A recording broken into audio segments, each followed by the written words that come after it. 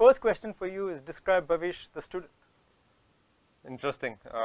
You know, I was a very well-behaved, not a very studious guy, but not a very not so studious also. So I was a balanced person throughout my school life.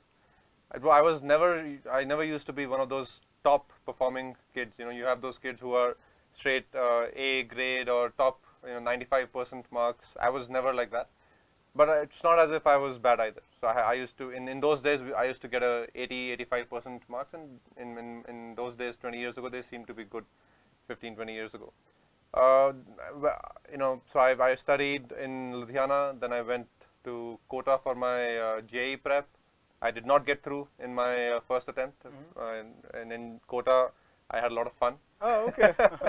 So I did not really get through to IIT in the first step. So I came back to Ludhiana, studied again, and that's when I cleared JEE. So to describe myself in one sentence, I was a very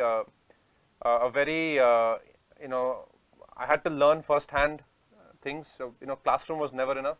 So I used to love talking to my peers, my friends, discussing ideas and thoughts with them, and that used to get a lot of learning for me. And every student, I believe, is different. Yeah. Okay, I guess, so you took a year off to prepare once again for your JEE. Very cool.